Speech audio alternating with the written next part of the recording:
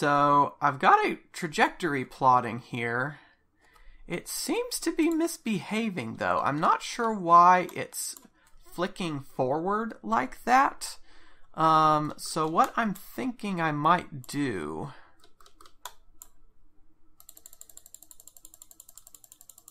What I'm thinking I might do is, instead of it looking forward a certain number of frames, is have it look forward a certain distance. So, like, as the trajectory goes out, it's going to trace out a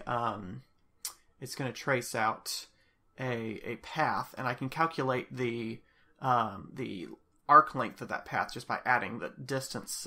Adding the distances between the points. And so what I can do, for example, is instead of making this a for loop, I can make this a while loop. So while path, I need to declare a new variable. Alright, so let's call this a float. Path equals 0 float. Okay. So while path is less than path ahead, let's call it. And so path ahead, we're going to need to declare up here.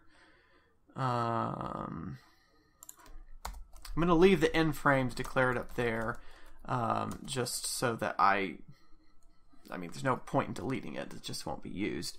Let's see, what's our sense of scale here? This camera looks out on, it's got a size of 5, right? Because it's got 1, 2, 3, 4, 5, 6, 7, 8, 9, 10, 11, 12, 13, 14, 15.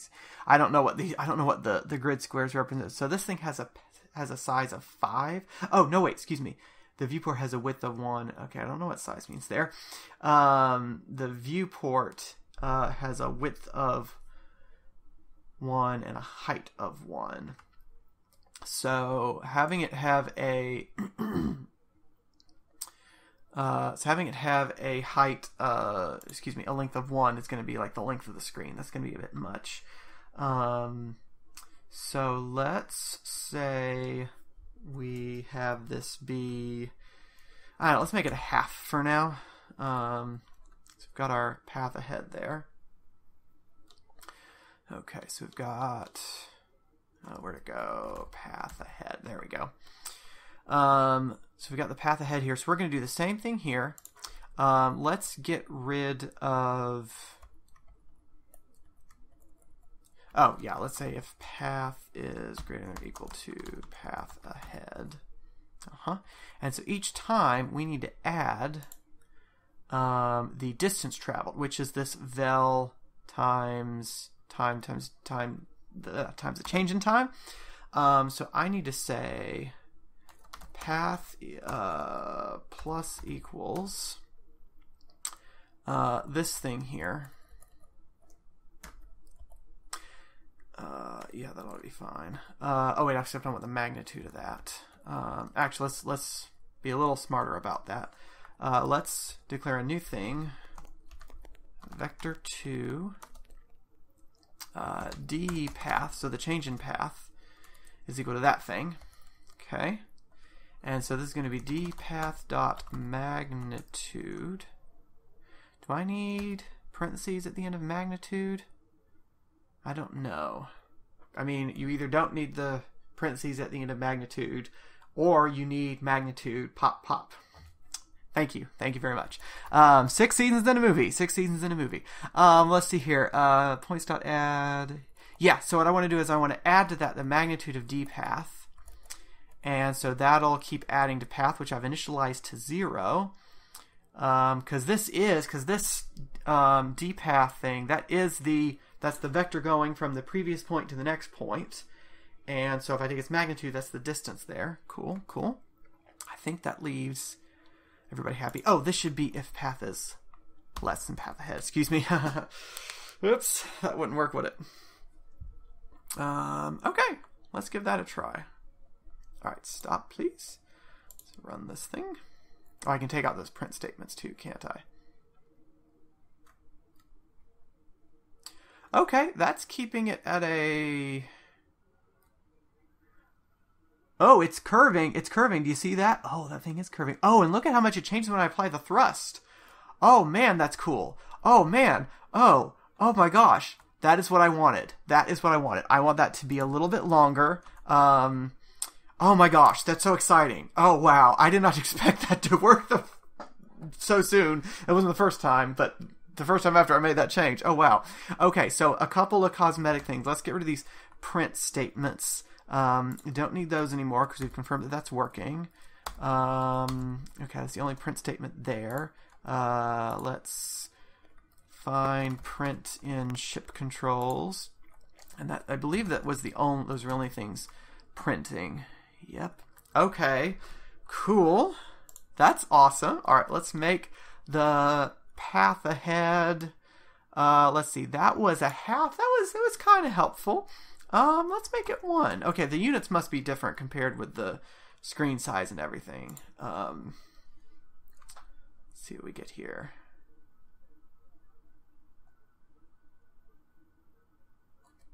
Total distance dot tall. Oh yeah, that's a bunch of stuff that I was using earlier for like debugging, but I don't use anymore. Okay.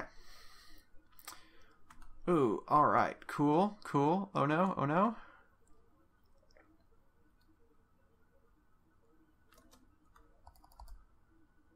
That doesn't seem to be that much longer. That seems to be going to the front of the ship, basically. Yikes! Whoa! Oh, man! This thing adds this impending sense of doom. Yeah, that doesn't seem to be any longer than the ship. Am I setting that up the right way? Let's increase it by a factor of 10. Let's see here. Let's see. Path less than path ahead. Okay, and every time it calls, so it's going to call this once per frame. So it's calling get points once per frame. And it's getting... So it's calling get points once per frame, which means that it's declaring path to be 0 every time, right? Path plus equals dpath dot magnitude.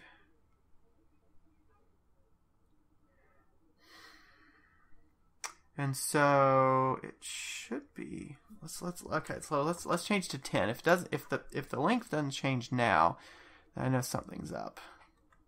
All right, the length didn't really change.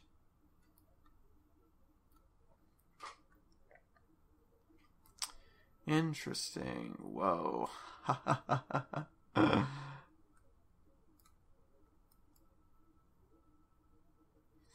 I mean, it's fun to work with, but I was kind of hoping that it would...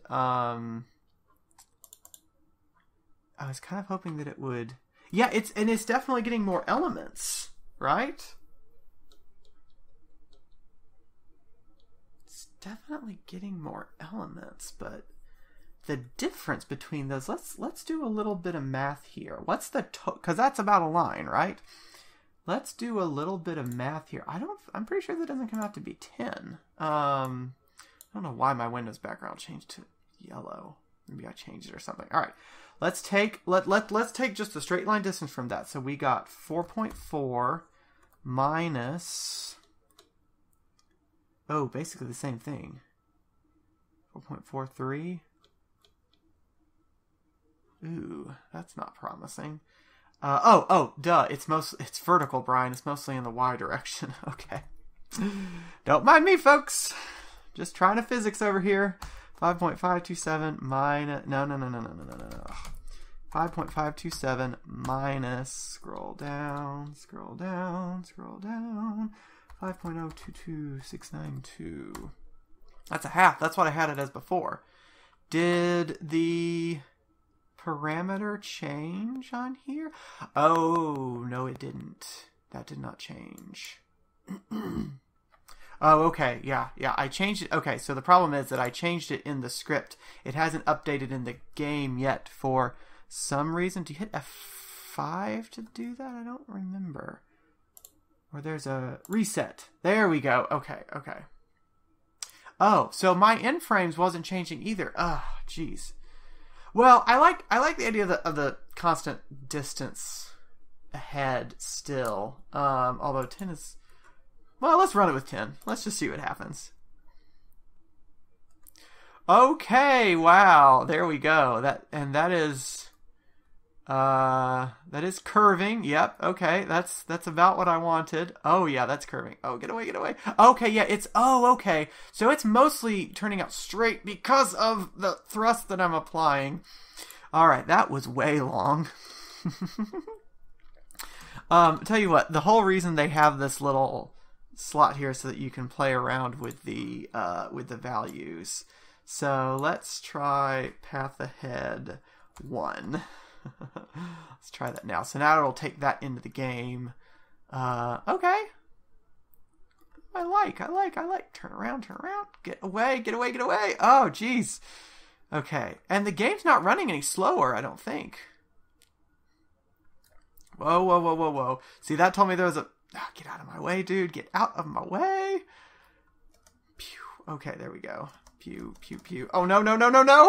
Oh, man. Okay, well, no. Back up. There we go. Okay. Here we go. I think I'd like it to be a little bit longer.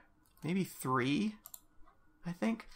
So I tell you what I'm going to do is I'm going to change this to a 3. I think that'll be a little bit better. 3.0 super float. The other thing I'm going to do... So, I don't think it needs to be incrementing forward. Well, no, it does need to be incrementing forward the same delta time. I was gonna say I could probably double that or something, but I think it needs to be the same. So let's go over to look ahead. I said look ahead. There we go. Let's save that. Then we'll reset this guy. All right, let's try out 3. I think that'll be a nice. That's actually a bit long, I feel like.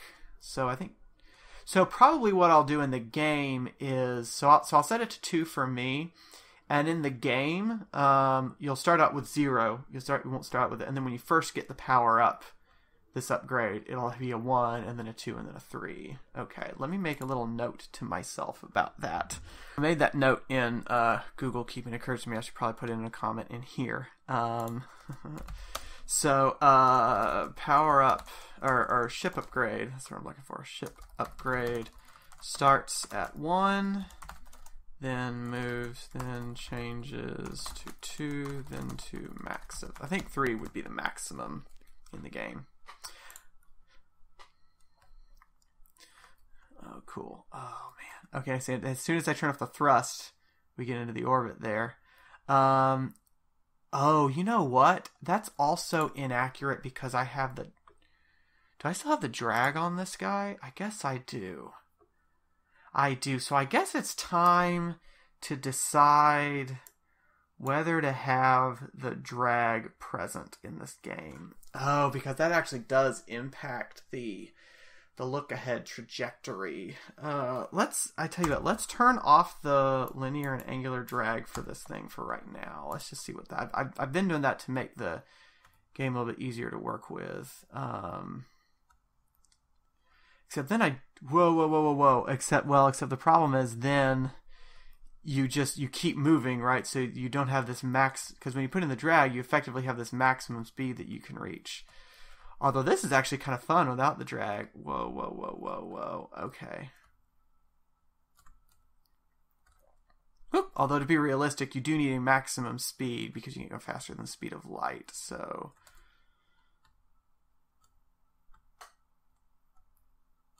Oh, now I don't know where anything is. I've gone too far away. Where did I go? I am way off the map. Yep. And that, folks, is why I think there needs to be a maximum speed in the game or something. Yeah. So this is where I run into a little bit of a quandary, because I like having the drag in there because it makes the ship easier to control. It's not really physically reasonable to have a drag present because this space, although I suppose you could argue that all these black holes, they've collected some, nebula of dust around them, so there could be a drag force. But that's impacting the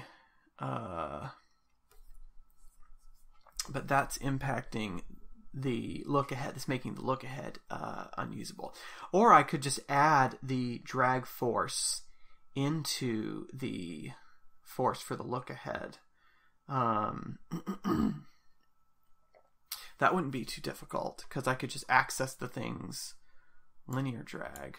Why don't we do that? Actually, why don't we do that? Let's put the drag in at 0.5. And what I need to do is I need to find out. It says linear drag coefficient. I assume that means that the drag force is linear, that it's not the 1/2 rho v squared blah blah blah, but it's the negative bv. But let's learn about that together. So let's find out what does the unity drag force look like. Okay, so there doesn't seem to be too much consensus online as to whether this is the drag force is this coefficient times c times the velocity or times the velocity squared. There's also not really a consensus on whether it's actually using that formula. I've only had it in as a convenience, so I think it might be time to take it out, just because, I mean, this is a space game. There shouldn't be any drag acting on the ship. Although I suppose what you could do, and actually, because I've been wondering about how I might incorporate, an edge to the game, is if the ship goes far away from, sort of the last of the black holes, that you could have it automatically slow down.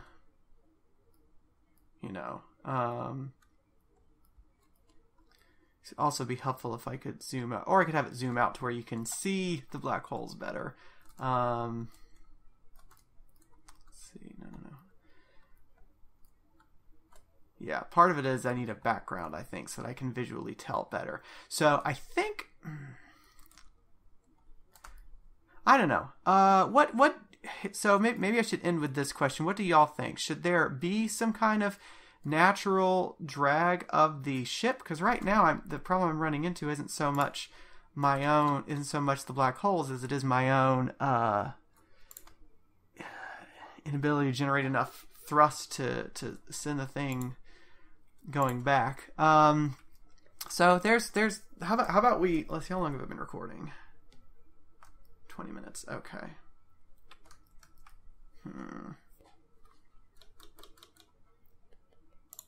Okay, cutting back.